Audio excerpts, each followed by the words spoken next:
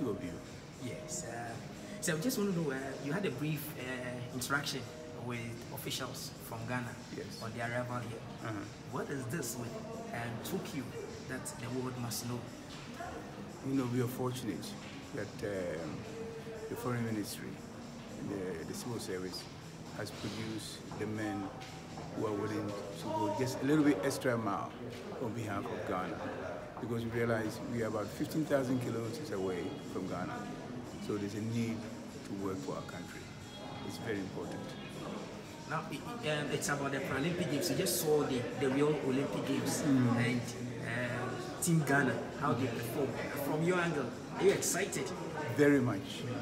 You know, I just stopped you just there because I was so excited about the whole thing. They were very good. They were polite, well behaved. That's the reason why Tachi was selected to represent the whole of Africa, because of how the team composed itself whilst they were in Tokyo.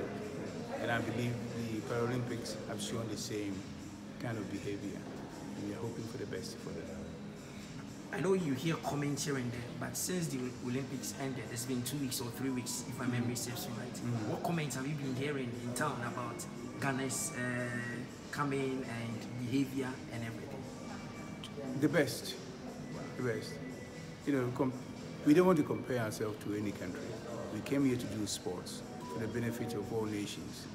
But we were well behaved enough for it to be noticed, so that one of our athletes be elevated to stand next to the president of the whole Olympic Committee.